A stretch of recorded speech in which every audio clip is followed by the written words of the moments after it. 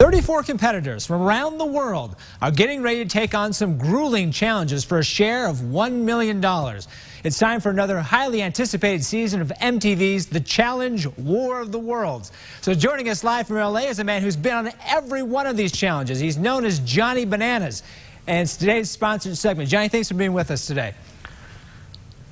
Thanks for having me, man. Oh, you bet. No, Johnny, you've been on the show obviously a long time. You've come a long way from being in that inaugural episode of Real World Key West. Congratulations. Yeah. Thank you very much, man. Who would have thought that, you know, I'd be able to roll 15 minutes into nearly 15 years? My parents definitely didn't, so take that, Dad.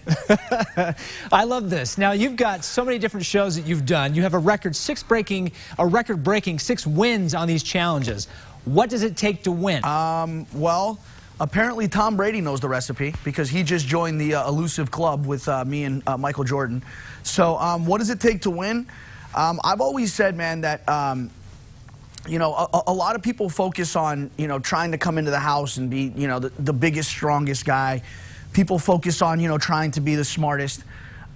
My thing's always just been my ability to adapt. You know what I mean? And that's the thing about the challenges. Every season's different. Every format's different. The voting's different. The cast is different. The location's different.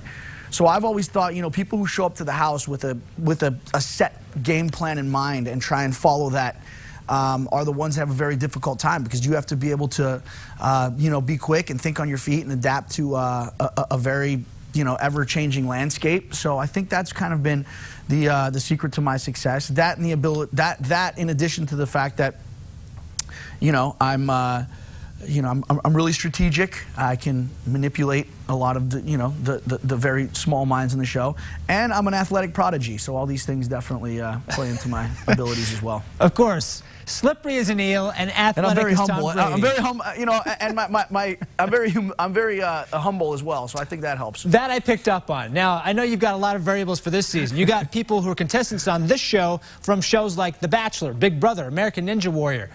Which of those shows do you think has the edge for this competition? It's hard to say, man. I mean, because again, you never know what how the season's going to be. There are some challenge seasons that are much more physical, and the challenges themselves, the daily challenges, you know, require a lot more athleticism and a lot more physicality. There's other ones that, you know, are very puzzle heavy, that require more strategy. So it's difficult to say. I think the Big Brother people, I mean, just based on the fact that, you know, they've been in this realm before with, you know, living in a house with people, having to learn how to interact with other personalities and doing challenges. All right. Well, we love watching the show. Of course, you can watch Challenge War of the Worlds on its new night Wednesdays on MTV. Talking this morning with Johnny Bananas. Johnny, thanks for being with us today. Thanks for having me, Brian. You betcha.